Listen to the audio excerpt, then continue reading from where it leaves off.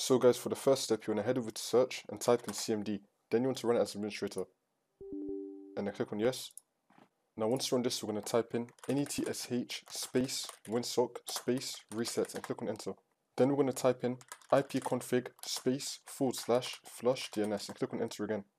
Now we're going to type in ipconfig space /renew and click on enter again. Now we're going to type in netsh space int space ip space reset and click on enter again.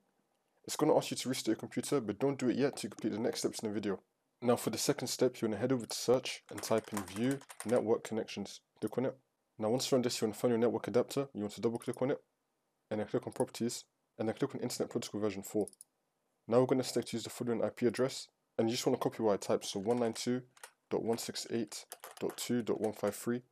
Now for the subnet mask, just click on it once and then this should appear like this, and then click on the default gateway 192.168.2.2.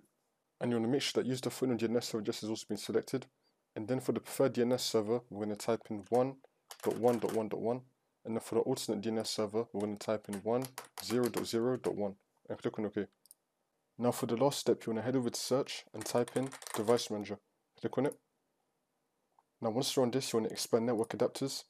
And then you want to find your network adapter. You want to right click on it, click on update driver, and then click on search automatically for drivers. Make sure they have the best drivers installed for your device.